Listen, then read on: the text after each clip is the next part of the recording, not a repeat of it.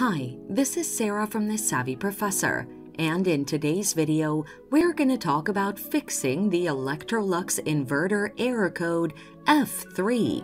But first, what does this error code mean?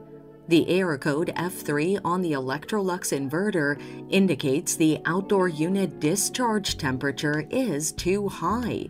The following are some of the common causes of this error: insufficient refrigerant or a clogged refrigerant pipe. Now, let's look at the best solutions you can apply to fix the error. Check the refrigerant levels. Low refrigerant levels can lead to an F3 error.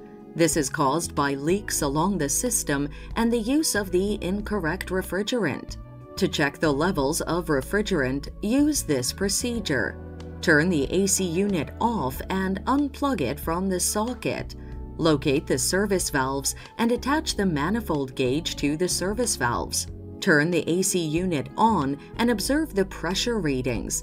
This should be between 30 to 40 psi.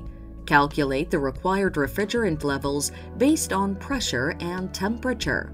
Check the refrigerant piping. Clogs along the refrigerant piping can cause a heat fault in the AC.